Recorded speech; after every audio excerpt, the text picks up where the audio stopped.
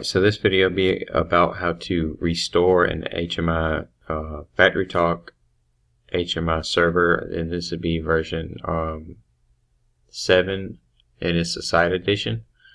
So Factory Talk side edition or SE 7.0. First off, what you want to do is you want to open up your admin your Factory Talk admin console and network. And then you want to come in, and if you know where your file's at, it's very easy to put in place. What you want to do is you want to come into network and you want to hit restore. You want to pick where your file's at. Ours happens to be on the desktop, and I believe it's right here. Thinking it is. Yes. Okay, so this is what you're looking for, the InstantFizz BAK. Now what this will do is it will place it it will place it inside the proper channel. So you don't at this point want to do anything else. So what you want to do is you want to close this out. So you just closed out the administrative console. Then you want to take the InstantFizz,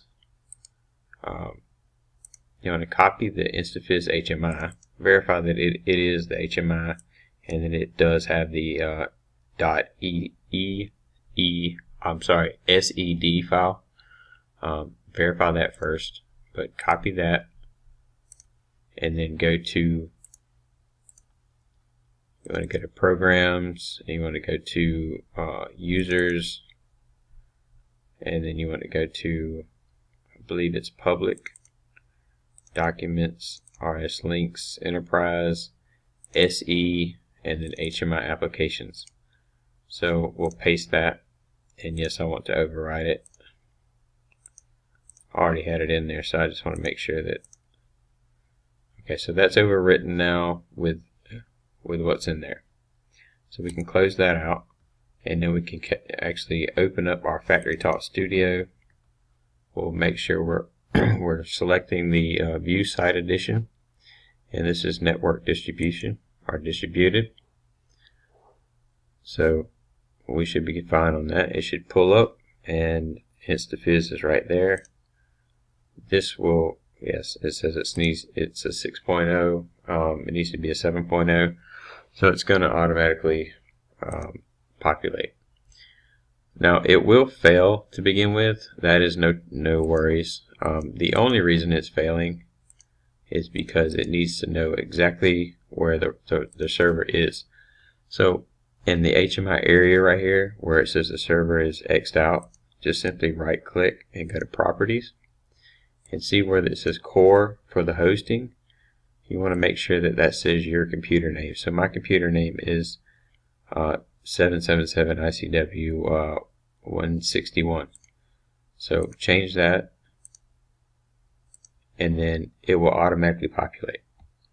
So that's the quickest and easiest way to restore an application on Factory Talk SE.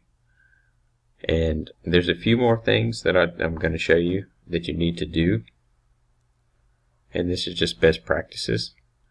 So if it has a Factory Talk alarms and events, you want to right click that, go to properties, and you want to select your computer again, the hosting computer that you're doing this on, and under RSLogix Enterprise, you want to do the very same thing. So again, it says core. You want to change that to your computer, hit OK, and then open up your RSLogix. Now this should tell you that it's not the same computer, just like it does. It says the existing shortcuts will be updated. You must press OK. So in this instance, you will be running a emulated software. So you basically select that emulated software and highlight it to shortcut, and then at the very bottom, you want to be in where we are using alarms and events. You want to make sure they're enabled. So you have an option, but we want to make sure they're enabled. And we want to also verify, let's see, at the very bottom, we want to verify that everything we did is okay, and then press the OK button. So at this point, you should be just about ready for running. What I do recommend though is that you reboot so as soon as you change like your RSLogix Enterprise, like who's hosting the RSLogix Enterprise and who's hosting everything, I recommend the best practice is to basically go through and just reboot. But this will work, and we won't make a client right yet. I just wanted to show you real quick how quick and simple that was to actually get to that point. So basically, to run back through it, we did a factory talk, admin console. We restored our BAK, right? So we did a restore. We chose our BAK and restored it. I'm going to click cancel because we already did that. As soon as we did that, we closed it out. We simply went and moved the file, the HMI file with the that holds the .e SED. We backed up and got the whole file, copied it, and moved it to the correct file location, which is if you're Windows 7, I believe it's 8 too, all users, and then public, and then documents, and then RSView Enterprise.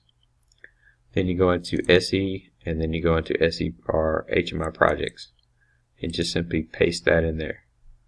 Now once you do that, that's just setting up the whole premise of what we did. So as soon as you open it up, it's going to X out, and that's just simply right clicking that, changing it to your computer. Once you change that to your computer, verify, it actually should populate all the screens then and have everything there. Do the same thing as far as if it has a factory talk alarms and events. You want to do the same thing on that, and obviously you want to do the same thing on the RSLogix Enterprise.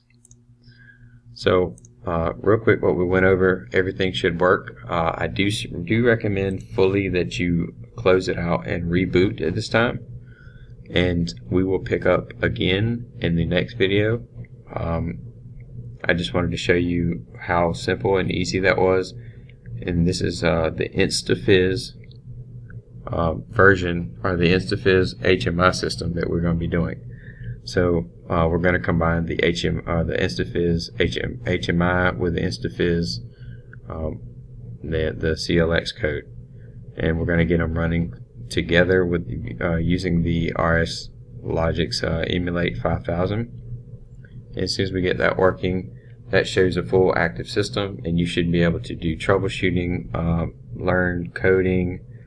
You should just kind of play around with the codes, learn global objects, parameter passing, how to simulate stuff. It's very helpful. So this being video 2, video 1 was showing you how to create the ACD file. This is video 2 on how to create the HMI file, and then the next stage we'll tie the two together, and we'll make a client and do the testing. Okay, so thank you for your time. I'll have more videos or more information on the show notes below, and I'll also have the contacts for a couple different sets of contacts if you want to contact me, or if you just would like to leave me a message or comment below. That's fine too.